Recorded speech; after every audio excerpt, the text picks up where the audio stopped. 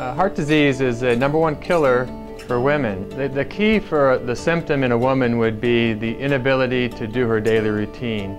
These atypical symptoms would present with activity.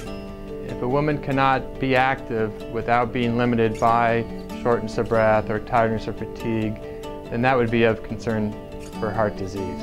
Of course, if the woman does have pressure or tightness in her chest or chest pain or an ache, or even the sensation of heartburn that would be provoked by exertion, that would be of concern for heart disease.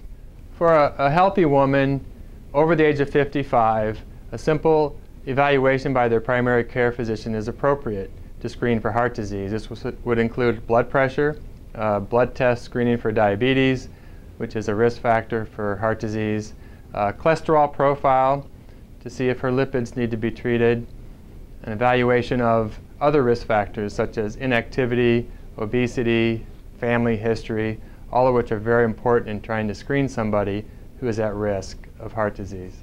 The #1 piece of advice I have for a woman is to seek attention immediately for any unusual symptoms that seem to be out of the ordinary for you. Go to your doctor and sort out this issue.